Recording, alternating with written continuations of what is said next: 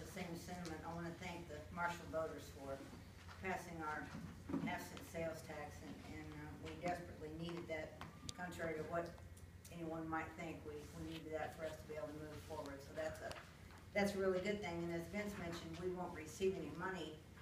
The tax doesn't go into effect until the 1st of April. So we will start receiving money in May, but that's just from the monthly filers. And if you have people that are quarterly filers, we won't get any of that money until July. But it is going to come, and so that's going to be a major plus for us. And again, I'd like to thank the voters that did support us, because we needed it very badly. We were long overdue. Our airport project on the terminal building is scheduled to begin within the next couple of weeks. The first thing that will happen is everybody will have to get out that's in there, which most of them have already made arrangements to go someplace else. There will be a trailer outside for them to use for office space. That's where the municipal services employee, the airport attendants, that's where they will be located. That's where they'll be housed. Internet equipment, the AWAS, all the towers, all that stuff will be taken care of from that trailer. So there is some office space for those people that have offices rented now. Civil Air Patrol will be able to do drills there, but they won't be able to meet there.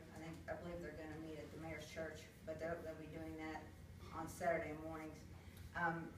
We'll start with the roof will come off because it's got asbestos. The inside, the asbestos will be abated from there, and then they'll start to put it back. So as soon as the roof is back on, then they can start with the inside part.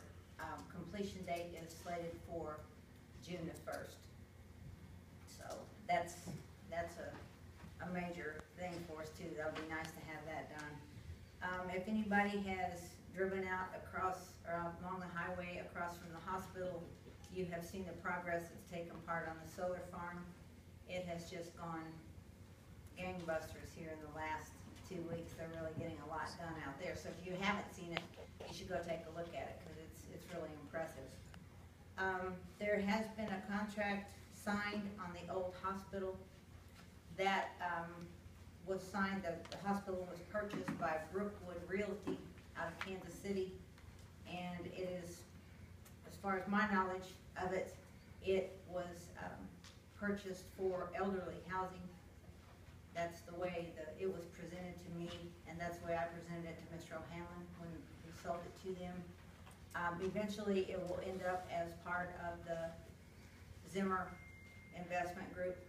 So you're all familiar with Zimmer. We've worked with them now for the last several years, but they are the ones that did purchase it.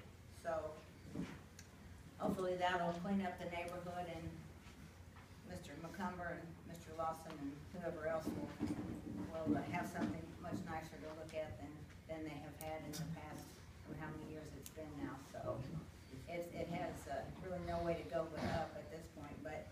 But we're very happy that was able to be accomplished, and we're able to get that done and move forward with that.